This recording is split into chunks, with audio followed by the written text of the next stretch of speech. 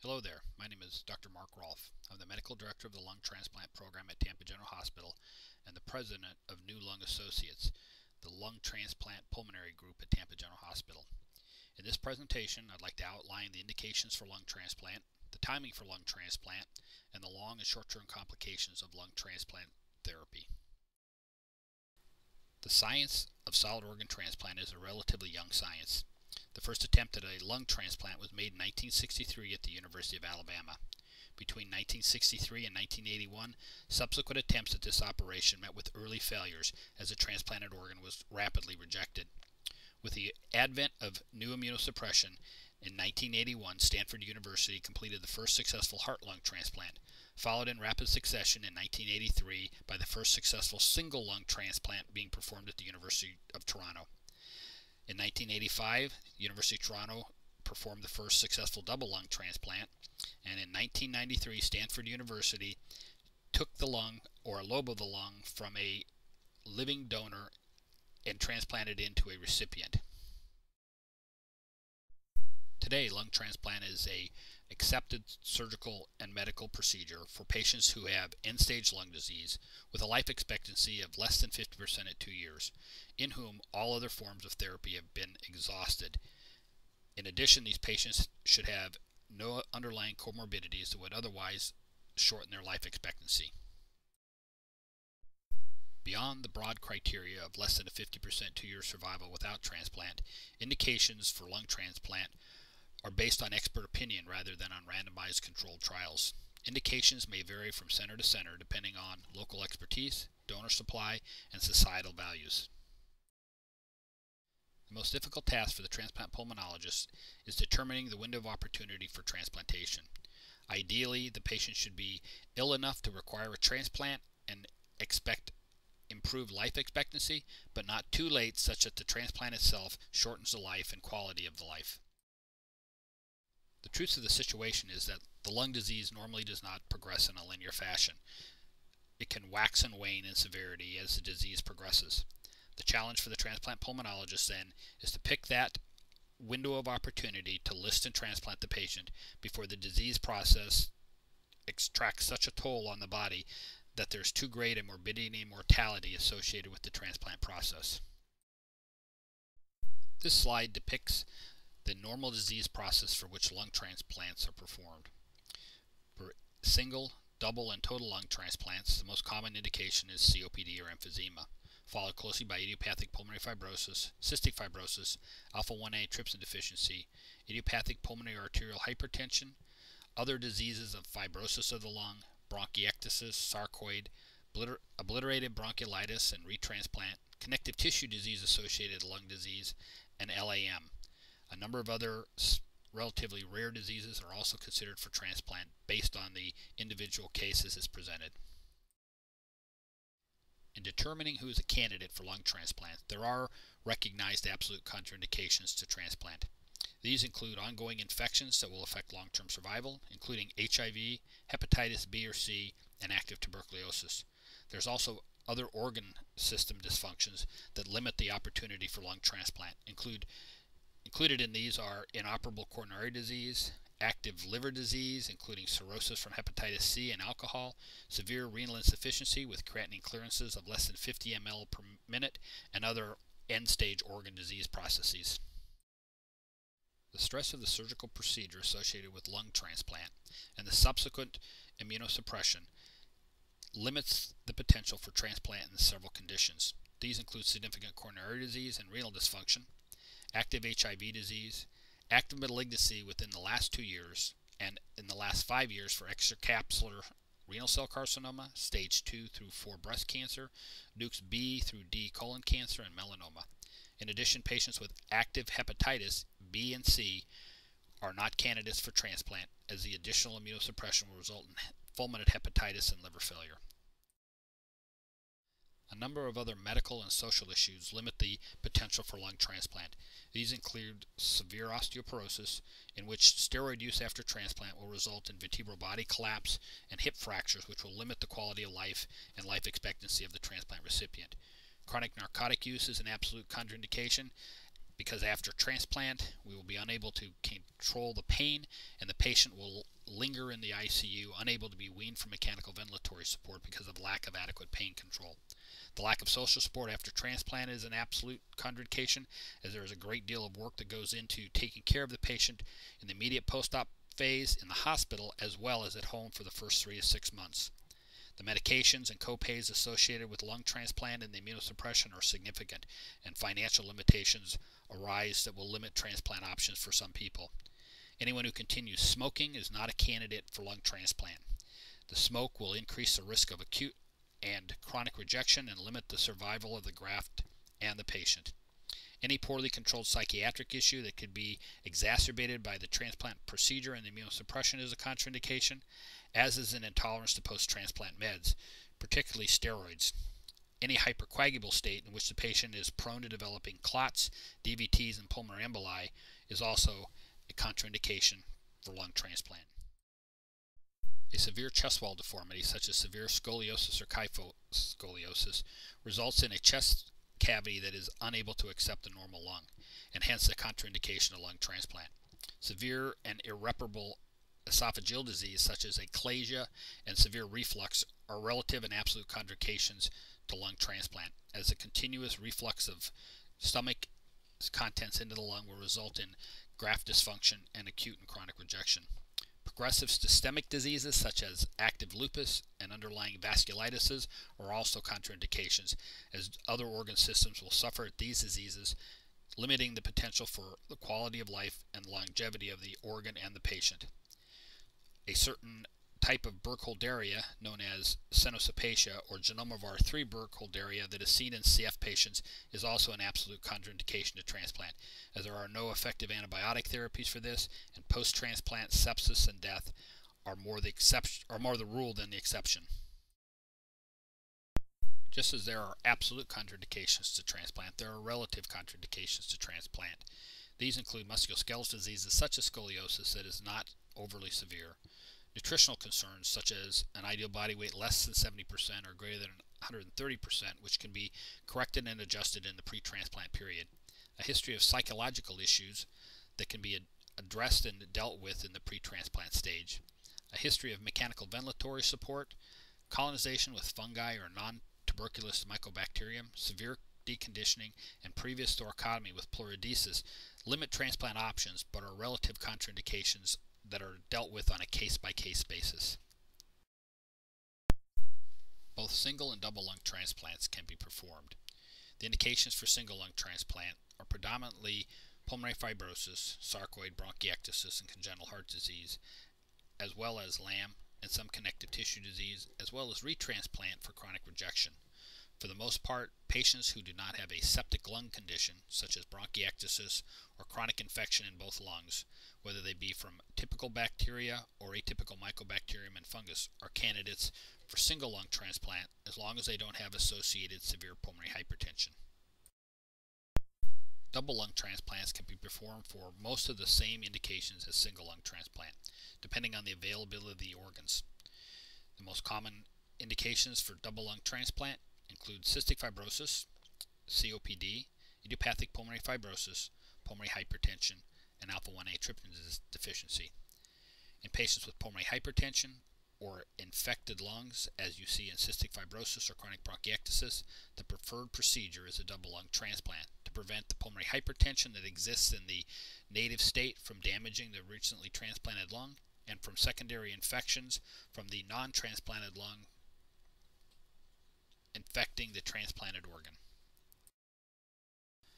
A double lung transplant, especially on cardiopulmonary support, is a dramatically more involved surgical procedure than a single lung transplant, especially off pump. There is a short-term cost of a double lung transplant, especially one performed on pump, including increased reperfusion injuries, blood use, and post-op intensive care support. In the long term, 5-year survival is essentially equal in 1 and 2 lung transplant patients. It's not until after the 5th and 6th years that there's a small but statistically significant improvement in survival in those who received a double lung transplant over those who received a single. This slide depicts the number of single versus double lung transplants from 1985 through 2009. As you can see, the number of double lung transplants has risen significantly over that period of time. However, there are still a remarkably steady number of single lung transplants performed, often for the same indications as I mentioned above: an inability and an increased risk for double lung transplants, either because of previous thoracic surgeries or low availability of double lung transplant donors. I would now like to talk about some general guidelines for patients undergoing transplant consideration for COPD and emphysema. Transplantation for COPD and emphysema is often a quote-unquote lifestyle transplant. That is, there's a trade-off of oxygen nebulizers and general pulmonary care for the risks and benefits of immunosuppression. With the current lung allocation score, transplant for COPD is increasingly unusual due to the fact that patients with COPD usually have lower lung allocation scores than other patients. It becomes even more difficult when you consider alpha-1 antitrypsin deficiency, in which these patients can survive for years and years and years, even with pulmonary functions with FEV1s in the 20 to 25% range. A method to determine the risk of death in patients with COPD is a calculation of the Bode score. There are 4 factors that increase the risk of death in patients with COPD. These are your body mass index, the degree of airflow obstruction, the dyspnea, and the exercise tolerance in a 6-minute walk test. Patients with higher Bode scores are at higher risk of dying from COPD, and the Bode score has a stronger ability to discriminate the probability of survival among patients with the same FEV1. The Bode score also predicts hospitalizations better than FEV1. This slide demonstrates the 4 basic components of the Bode score and their associated score value associated with the disease process, as determined by, in the case of the FEV1, an FEV1 greater than 65% receives a 0 Bode score, whereas an FEV1 less than 35% receives a point score of 3.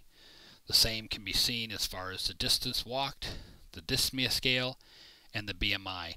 Note that the body mass index greater than 21 or less than 21 is assigned either a 0 score or a 1 score, and no 3 and 4 point score is possible.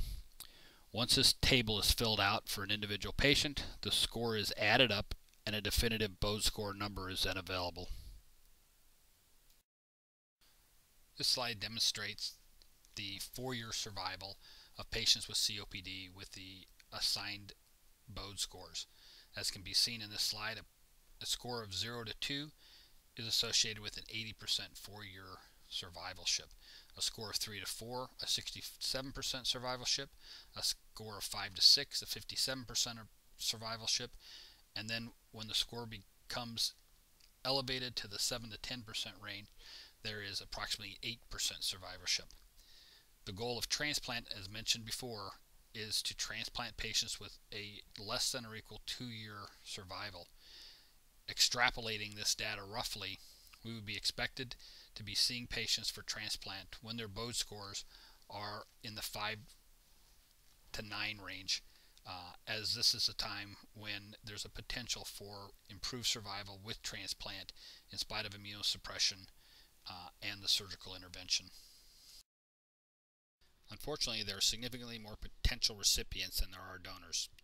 In the past, to get a lung transplant, you had to be listed and wait your turn on the list. At times, this wait may be 2 to 3 years. This unfortunately led to a disproportionate number of patients dying while waiting on the list from advanced lung disease, while less sick patients would last on the list and subsequently be transplanted. In May of 2008, UNOS and the United States government put forward a lung allocation score system to better qualify and quantify the severity of lung disease and the benefit of transplant for lung transplant recipients. With this method, the most ill patient receives the donor offer before the less ill patient, and time on list and mortality on the list is significantly reduced. The lung allocation score is determined by ranking and scoring various features of lung disease, including pulmonary hypertension, whether you're on oxygen, how far you can walk with and without oxygen. The formulation then results in a score. And this score basically determines how bad you need the lung versus how well you'll do without it. The score applies to patients who are transplant candidates over 12 years of age, and the range can be from 0 to 100. The good thing about the lung allocation score is that as your disease progresses, the score can be updated, giving you a higher score and more likelihood of being offered a lung for transplant. This slide depicts the various features that go into making up your lung allocation score. As mentioned, they include your age, your diagnosis, whether you have diabetes, what your 6-minute walk distance is, whether you require assisted mechanical ventilatory support, how good your kidneys work, and how good your heart works. Although the lung allocation score system is relatively flexible and can be updated, there are several features unique to some disease processes that are not included in the score. These include the severity of the infections you may have, the antibiotic sensitivities of the infections, and the changing antibiotic sensitivities of your infections, the occurrence of hemoptysis, recurrent holes in your lungs or pneumothoraxes, the levels of your preformed antibodies, and how frequently you're undergoing exacerbations. These issues need to be taken up separately and, in certain cases, appealed to the Lung Allocation Appeal Board for adjustments of your lung allocation score. Retrospective analysis of survival post and pre the new LAS system have been very encouraging. Patients who are sicker are being transplanted, and post-transplant survival, even of these sicker patients, is unchanged from the pre-LAS system. What has been found to be more important than your lung allocation score and your potential for 1-year survival is the volume of lung transplants that the center you're listed at performs. This graph depicts a survival line for patients who have been transplanted in centers that perform less than 25 transplants a year and greater than 25 transplants a year. As you can see by this graph, the more transplants the center you're listed at performs, the better the overall survival. Tampa General Hospital performs over 40 to 45 transplants on average a year. Not only is 1-year survival, but 5-year survival after lung transplant is dependent on the volume of transplants your center performs. This graph depicts the same type of findings as the 1-year survival graph. Those centers that perform the most transplants have the best 5-year survival statistics for lung transplant recipients. Once again, Tampa General Hospital averages between 40 and 45 transplants a year. What's even more shocking is the number of centers that perform over 30 transplants a year. There are only 30 recorded centers that perform on average over 30 transplants a year, where the vast majority of centers perform 19 or less transplants a year. Another relatively interesting fact about lung transplants is that most centers perform transplants on young patients, and in fact the majority of patients who undergo lung transplants are 65 or less, whereas the majority are over 65. Tampa General Hospital has one of the most active senior lung transplant programs in the country. We perform transplants on patients up to 74 to 75 years of age, and we consider physiological state and age over chronological age and state. The success of lung transplant in patients over 65 has not gone unnoticed. As this graph depicts, the percentage of transplants in patients over 65 as a percentage of the total lung transplants performed has increased steadily from 1985 to 2010. When considering transplant in patients over 65, it is important to realize that patient selection is incredibly important. Mortality for patients as they grow older after lung transplant at 1 year increases statistically significantly. Although 1-year survival is worse for patients over 60 to 65, this slide depicts another interesting fact. 5-year mortality for patients over 55 and less than 30 are actually equal, or perhaps even favors the patients over 55. The facts are that 5-year mortality has a bimodal distribution, with young people and old people doing equally as well in the post-transplant state. The initial transplant event is only one of the hurdles in the first year to 2 years after transplant. Readmission to the hospital for major complications are relatively common. And in fact, 60 to 70% of patients will be readmitted within the first year for complications including infections, rejection, and immunosuppression complications, including diabetes, hypertension, and renal insufficiency. Post-transplant medical complications are relatively common and include chronic rejection, otherwise known as bronchiolitis obliterans, acute rejection, both humoral and cellular, various infections, including infections from viruses, bacterials, fungus, and protozoas, immunosuppression toxicity, including nephrotoxicity or renal insufficiency, significant hypertension, diabetes, elevated lipids, and post-transplant lymphoproliferative disease or lymphomas. Careful monitoring of the post-transplant patient after transplant is essential to the long-term survival and quality of life of the patient. The incidence of hypertension within the first year is up to 52%. Significant renal dysfunction, almost 24%. Abnormal creatinines or renal functions happen in 20 to 25% of patients. Elevated blood sugars, including insulin-requiring diabetes, in up to a quarter of the patients. In the first year, bronchiolitis obliterans is seen in almost 10% of the patients, and within 5 years, in up to almost 40% of the patients. As the years go on, the incidence of hypertension, renal dysfunction, and diabetes increases significantly. Hence, close follow-up with the transplant team, adjustments in immunosuppression, and aggressive management of these post-transplant complications are essential. Post-transplant survival is also somewhat dependent on the initial condition for which the patient was transplanted. Patients with cystic fibrosis have an average 7.4 year survival. Patients with idiopathic pulmonary hypertension, almost a 5-year survival. Alpha-1 antitrypsin patients, 6-year survival. And IPF patients, 4.5-year survival.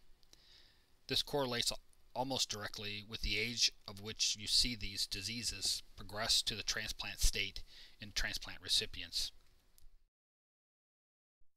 Interestingly, though, sex does not play a role in long-term survival after lung transplants, as male and female lung transplant recipients have essentially the same survival statistics. One of the banes to long-term lung transplant survival is chronic rejection, otherwise known as obliterative bronchiolitis or bronchiolitis syndrome. It's basically a chronic fibrotic scarring of the bronchioles, with incidence at 1, 3, and 5 years at 12, 50, and 60%. Major risk factors include high-grade and low-grade rejection, especially during the first year, recurrent CMV infections, lymphocytic bronchiolitis and bronchitis, and viral infections, especially parainfluenza and RSV viruses. The diagnosis of bronchiolitis obliterans or chronic rejection is predominantly a clinical diagnosis. Bronchoscopy is successful in obtaining adequate material in less than 15% of cases. The gold standard is an open lung biopsy, however, is relatively invasive. Predominantly we use pulmonary function testing, chest x-rays, and chest CTs to make this diagnosis. Because this disease is often irreversible and progresses at relatively variable rates, the early diagnosis and potential intervention in any reversible causes is essential, and another reason why close follow-up with your transplant pulmonologist and caregivers is essential. Infections are a major indication for readmission after transplant. Because some of these infections can result in the development of acute and chronic rejection as well as other organ system dysfunction, the prompt attention to these temperatures over 100.5 is absolutely necessary. Your transplant pulmonologist will go over a complete review of systems, including evaluations of your sinuses, your GI tract, your lungs, your exposure history, and will be well aware of the community statistics as far as which viruses are currently in the community. Basic labs, including blood cultures, urine cultures, chest x-rays, and various specialty viral cultures will be performed. In most cases, appropriate therapy can be used to intervene, and a short hospital stay is usually expected. It can't be stressed enough how important it is to contact your transplant center if you develop fevers. Bacterial infections account for 40% of the deaths in the first year after transplant and 25% in the second year. Normal viral infections and reactivation of prior viral organisms, including HSV and CMV, as well as contact with influenza and RSV, can be catastrophic infections in the transplant patients. In addition, odd infections such as PCP and nocardia, as well as fungal infections, can damage the lungs, resulting in severe transplant organ dysfunction and even death in some cases. In the immunocompromised state post-transplant, organisms which would normally have no impact on a human being can be very deadly. Common aspergillus, a fungus that is fairly ubiquitous in nature, can become invasive, damaging the lungs, invading the sinuses, and becoming systemic, infecting the whole body of a lung transplant patient. In addition to aspergillus, more and less exotic funguses can cause infections in the lung transplant patients. More exotic including mucor, and less exotic including common Candida, both albicans and non-tropicalis species. The treatment, of course, is antifungal therapy, and unfortunately these medications often interact with your immunosuppressive medications and should be instituted only with caution and with close observation by your transplant physicians. Routine viruses that are relatively common in the normal population can be very problematic in the post-transplant patient. Cytomegalovirus, a virus which almost 80% of the adult population has been exposed to, can reactivate in the transplant patient, causing a variable number of clinical presentations, including pneumonitis, pancreatitis, gastroenteritis, retinitis and blindness, and meningitis and cerebritis. It can also predispose to chronic lung rejection when it affects the airways and tissue of the lungs. A high degree of suspicion and close observation with screening labs are necessary to prevent the outbreak and progression of this disease process. CMV infections can even affect long-term survival of the post-lung transplant patient. Because of this, our program has sophisticated screening methods to detect early activation of CMV and begin therapy before any end organ damage can occur. One very important task of you and the lung transplant program is to prevent the onset of malignancy post-transplant. Before you undergo a transplant, a careful screening will be performed to assess for early breast cancer, colon cancer, and skin cancer. In the immunocompromised state, early cancers can grow very quickly, and initial screening and subsequent yearly follow-up and close adherence to healthcare maintenance is important to long-term survival free of cancer side effects. I'd like to end by giving you a little insight into the lung transplant program at Tampa General Hospital, its structure, and the support it receives. The lung transplant program at Tampa General Hospital was the last solid organ transplant program developed here. Heart, kidneys, and livers had preceded our program in their development. We were fortunate to use their experiences and expertise in developing our lung transplant program. The program was initiated in June of 2002, received Medicare approval in November of 2005, and was recertified by Medicare in 2008. In 2012, we did 38 transplants. In 2010, 58 transplants. In 2011, 54 transplants. We also have one of the busiest adult cystic fibrosis programs in the southeast United States and a very large clinical research center specifically looking at a number of treatments for cystic fibrosis and interstitial lung disease such as UIP. The success of the lung transplant program at Tampa General Hospital is due to its interdisciplinary nature.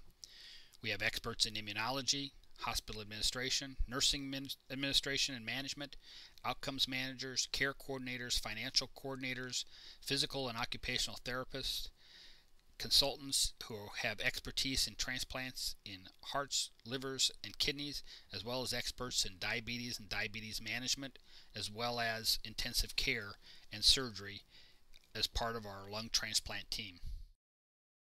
At the backbone of our team are UNO certified transplant surgeons, UNO certified transplant pulmonologists, qualified transplant coordinators, infectious disease specialists, anesthesiologists, pathologists, and a team of support personnel from social workers, dietitians, PharmDs, psychologists, and respiratory therapists. Finally, you have the physicians of New Lung Associates. We are the lung transplant pulmonologists at Tampa General Hospital, Dr. Mark Rolfe, Dr. Tara Kadad, and Dr. Tim Floreth. Please check us out on our website, newlungassociates.com, and at the website lungtxp.com.